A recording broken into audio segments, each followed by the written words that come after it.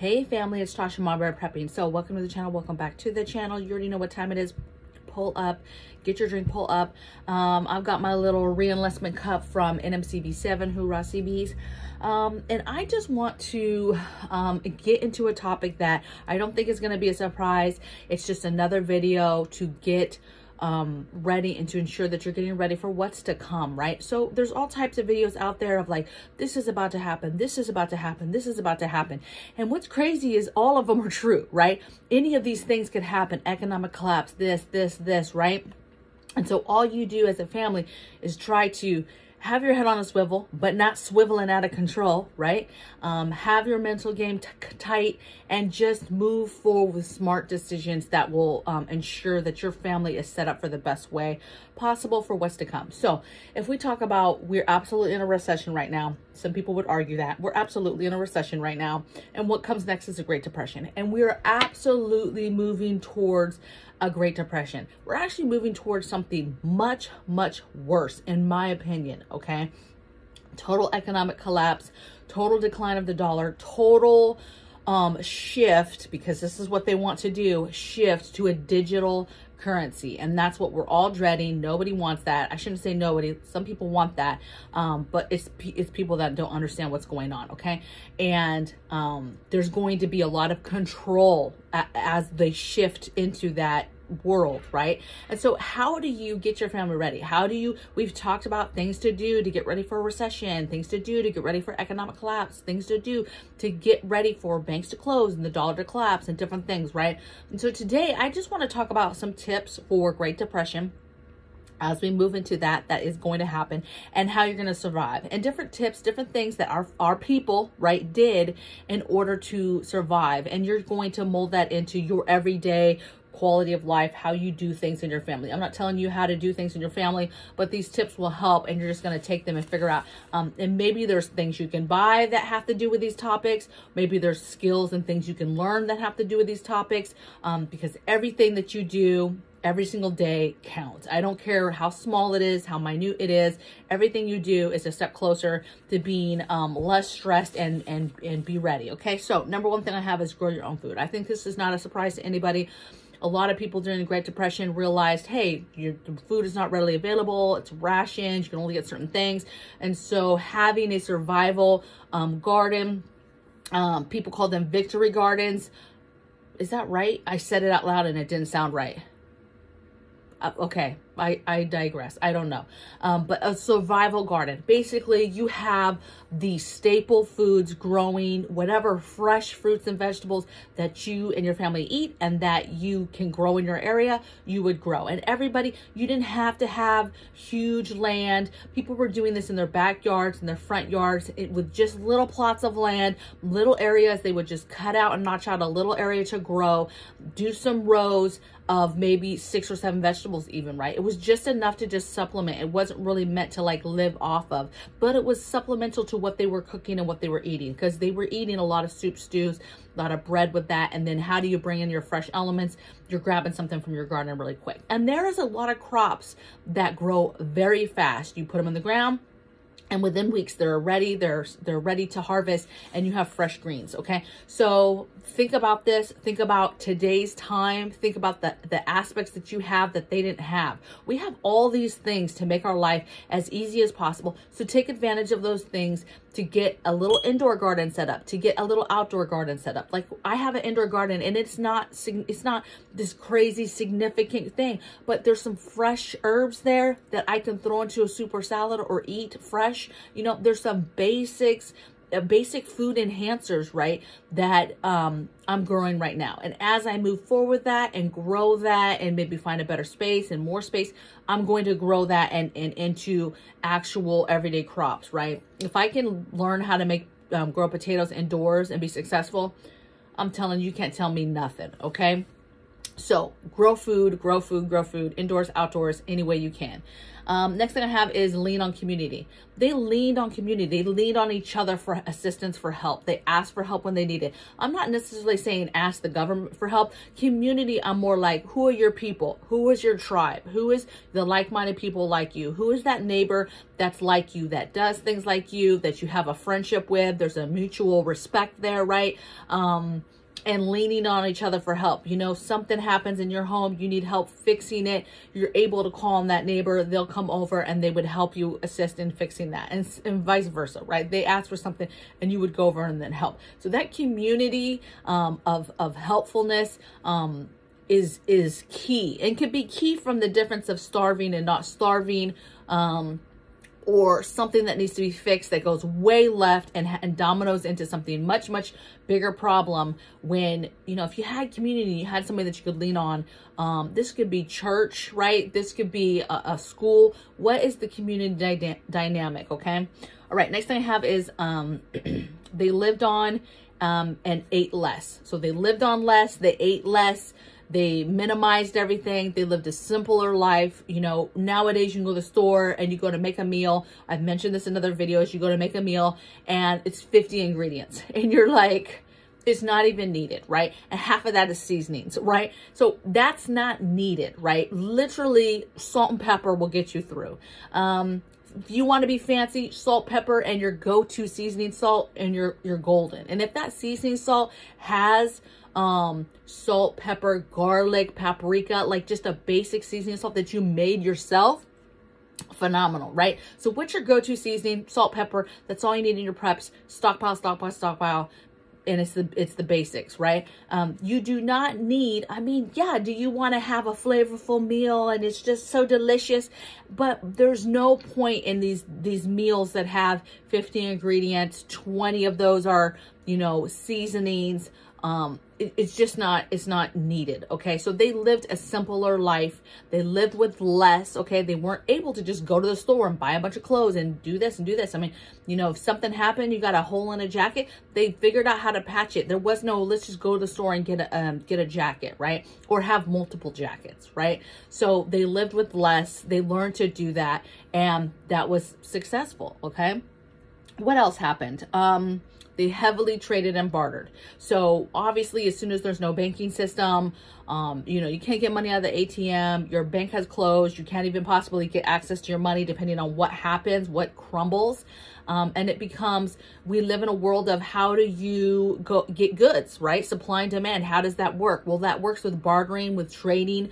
Maybe it's a trading post that you go into. Maybe it's a trading post you go in just for food every week, right? And bartering for things. Maybe you need a certain type of medicine, or maybe you need this or whatever. And bartering with your neighbors, with your friends in town, whatever it is.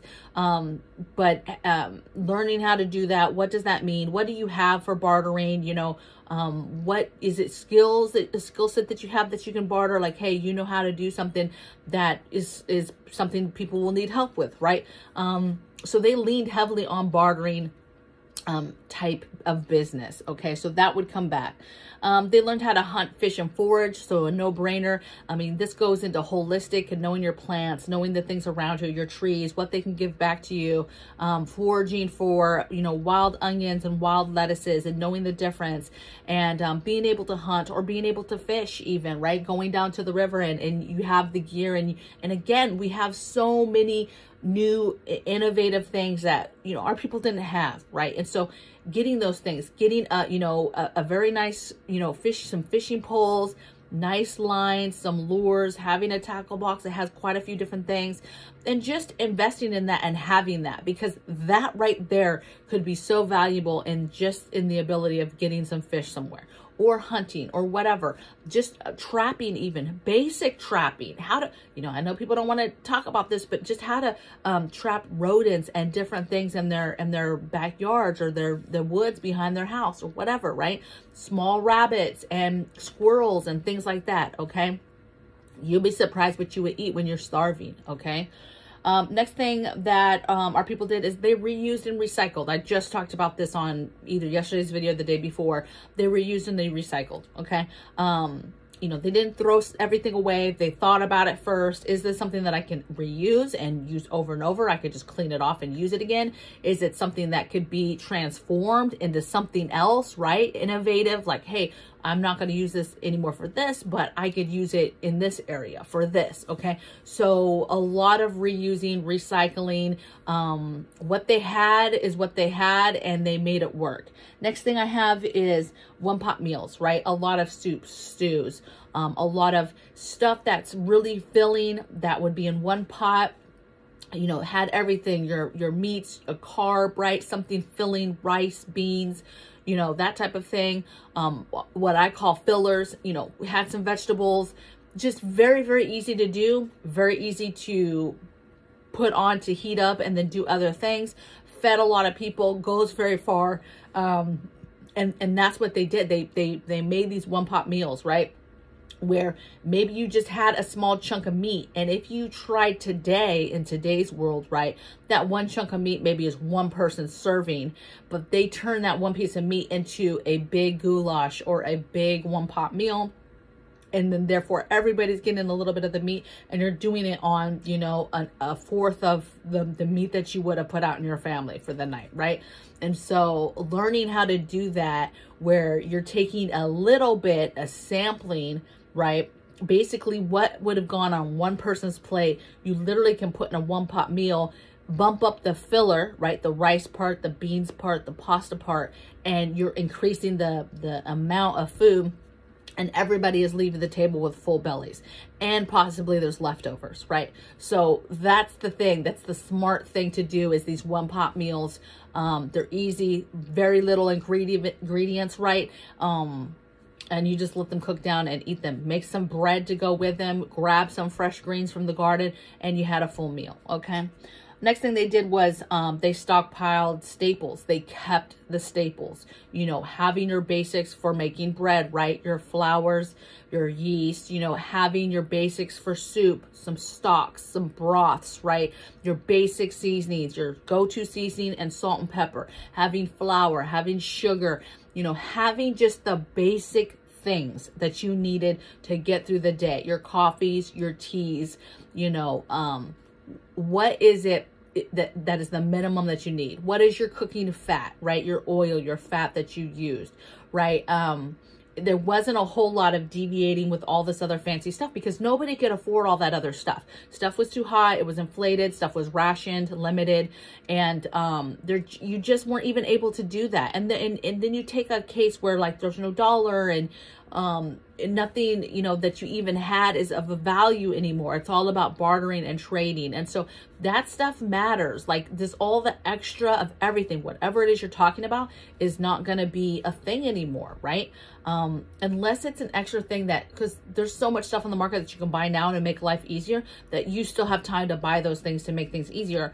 Things go left, you purchase those things and have those things to make things go left. And a lot of people will be like, well, I'll just stockpile all this stuff. And yes, you stockpile to have that variety and stuff, but I think you'll realize you're still going to go back to the basics, right? You're going to go back to what people are doing around you. You're not going to be cooking some 14-course meal just because you can, when your neighbors are eating a stew, you know, a one-pot stew, because hopefully you're thinking that that's not going to last forever. And how do you make that you know, all the things you bought, all that food, all those types of ingredients, yes, the variety is through the roof, but you still are going to want to scale it down to make it last for as long as possible, okay? Because fasting and rationing might be a real thing, okay? Depending on what has happened.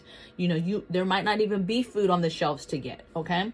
Next thing I have is, okay, cook. They cook their own food, right? There was restaurants go out of business. Nobody has money for restaurants. It's gonna be, you're cooking for home, you're cooking your own meals, you're cooking your breakfast, your lunch, your dinner, any kind of snacks. Everything is being cooked from home, okay? And that's how they made it. There was no Uber to bring you your food and all this fancy stuff. And if this goes left, we're not gonna have that either. And then the last thing I have is they fix stuff themselves, right? A lot of do-it-yourself. I mean, we've invented this stuff where we have, all social medias have how to do things, how to do it yourself, that innovative, creative side where look, this has to be fixed. This has to be corrected. How can I do it? What can I do to do this? Or I need a tool. I need something. And so, you know, they had to do stuff themselves. They had to sew stuff themselves, fix stuff themselves. They had to become handyman, if you will, and just learn to handle business themselves. And again, you have the power right now to set yourself up, to have the tools, to have all the garden tools to make life easier for you so you're not breaking your back. You have all the time to get your tools, your fix-it house type tools, making sure you have the basics, all the things that would make fixing things and correcting things better. All the tapes, the glues, all of that stuff, right? The tarps, everything, okay? And you have this moment in time where things haven't gone left, where you have the ability to do that. You have a job, you have an income, you're able to go out and get stuff, and that just might not be there in the future for us, and or not be able to do it easily, okay? Get the things and the tools that you need to make your life easier now, to prepare for what is inevitable. We are going to go into a Great Depression. What we have to hope is not as bad, and that, I guess, a Great Depression is going to happen. That's bad. But what we have to hope is there's not these domino effects or something else major, like major events are happening or dominoing off of that, or happening in the background, where now you're not only trying to just survive starvation and not being able to get things and a Great Depression, you're having to survive something else, a war in your face, whatever it is, it's major, and it's not good, right? Great Depression, you have that handled, and then having to handle a storm that's coming through. Just the smallest things can just set the place ablaze, right? And so mentally trying to get ready for that. So Tasha, you talked about all this stuff, but how do you prepare? Well, you prepare yourself. One thing I'm going to say right now, let me take a drink because this is a doozy. And I mean this with no shade. Learn to cook. A lot of our younger society, and even people my age, 40s, right? 50s, never learned how to cook, okay? We're living in a society where everything is done for us. People can easily call up, get groceries delivered, get meals delivered from restaurants, from fancy restaurants, from mom and pop places, from fast food. Everything is at a touch of a button, and you literally have a large part of the population that literally does not have any food in their home right now. And for some of those people, for a lot of those people, it's not because they don't have the money. They make plenty of money. They make maybe really good money, and they have zero food in their house because they live a lifestyle where maybe they're working 80, 90 plus hours a week.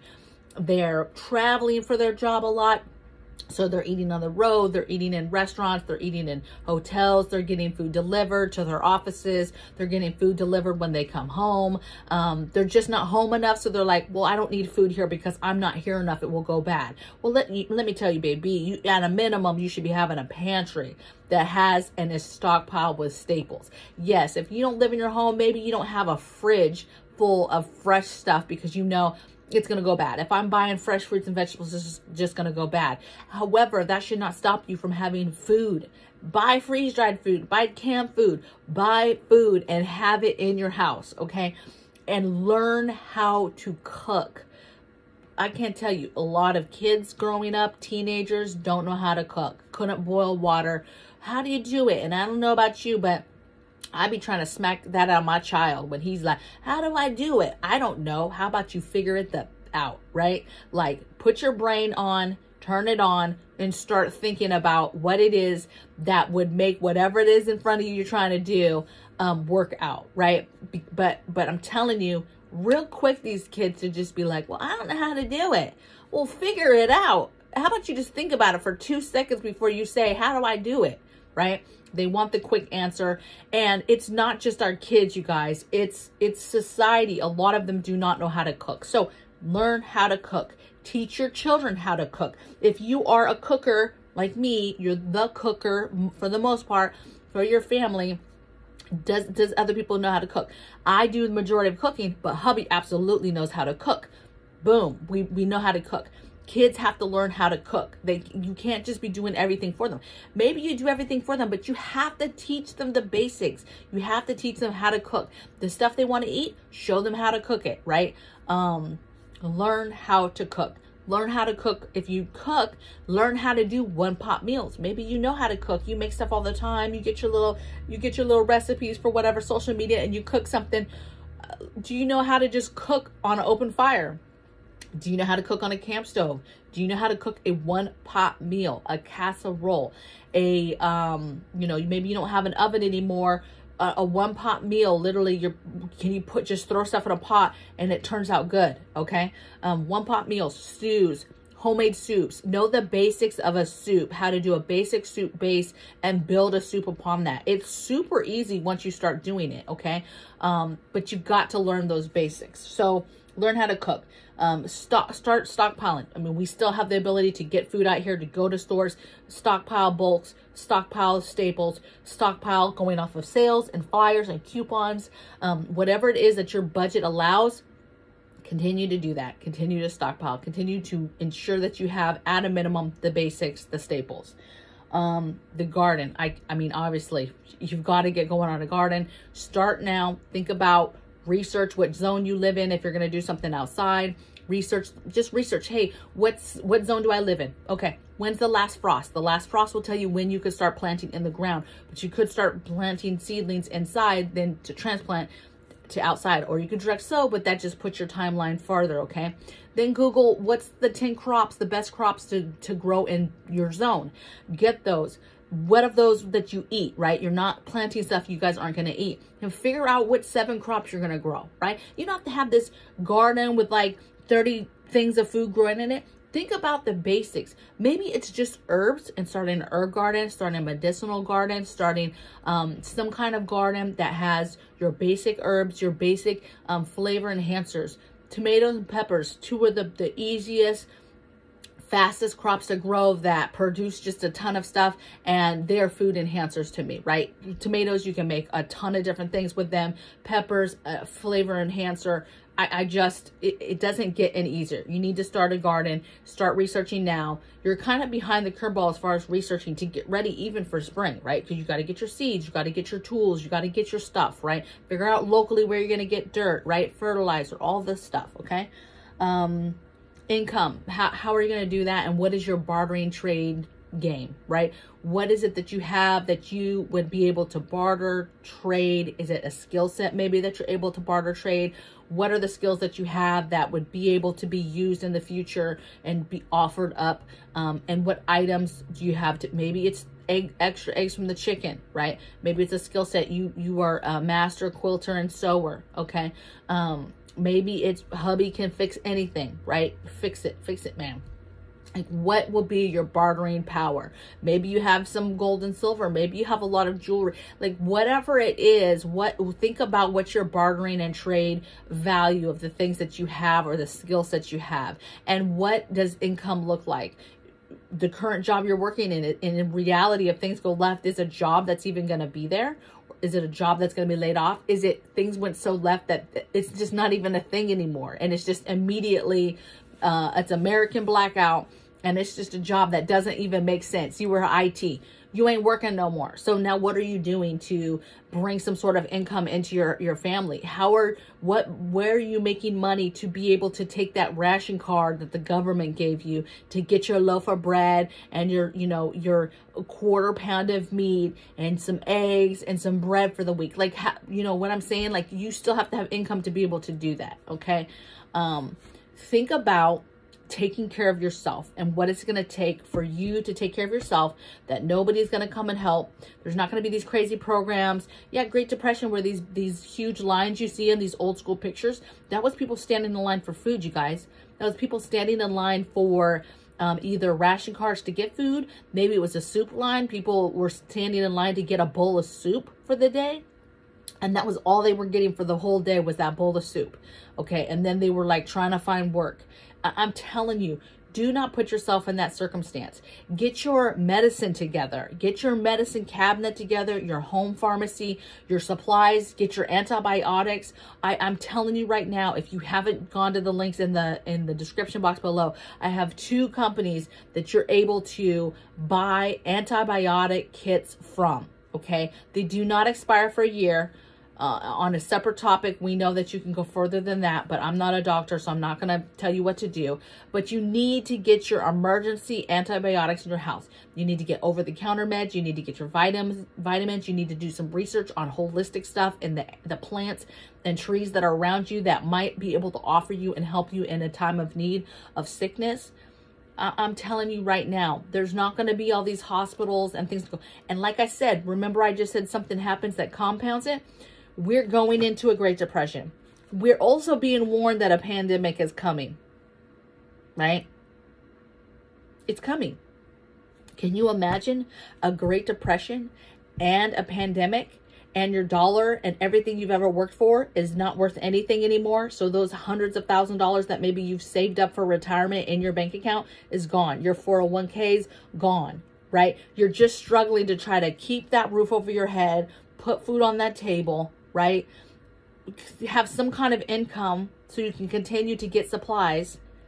I'm telling you, you're going to work your land. You're going to see what your land and your property offers you and gives you.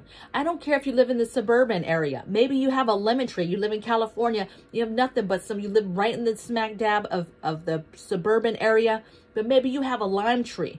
You have a lemon tree. You have some orange trees. I mean, you have to think about where you live and what your land can give to you, what it can give to you for bartering aspects, what it can give to you for your animals, right? And your skill sets and what you're building up right now. The things you're doing now, the moves you're doing now is what is truly going to determine how difficult it is in the times to come, right? And I know some people are like, man, she's so doom and gloom. She's like, the sky is falling. Baby, the sky has been falling. I just don't know when it's actually going to hit our heads and start knocking us out, right? And start knocking people out, okay? But it's coming. It is coming. And this is not no, you know, the end is the world is ending. No, we're going to make it through this. But I'm telling you right now, some people are not going to make it through it. It's going to be very, very difficult for people. Tough times are coming. And what you do today is literally going to determine the success, the level of success for your family. So get it going. Do not drag your feet. Do not listen to the naysayers.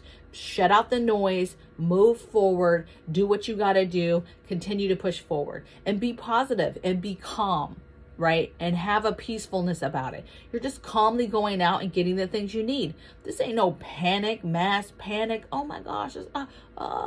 Right? No. Calmly do what you know you need to do as a woman or a man that has a family, okay? And handle business, okay? So I hope this was helpful for some people. Even if you've been prepping for a while, I hope that I said something that triggered something else. We like triggers here, okay? Not the type that you're thinking about, but we like those mind triggers that get your mind thinking about some other stuff you can get into, some other stuff you can do, other goals, spin-off goals, right? And you keep it going. Don't get stagnant. Don't get complacent. Move forward. Press on. So you guys be kind, be well, do everything in love, and I'll see you guys on the next video. Take care. Bye.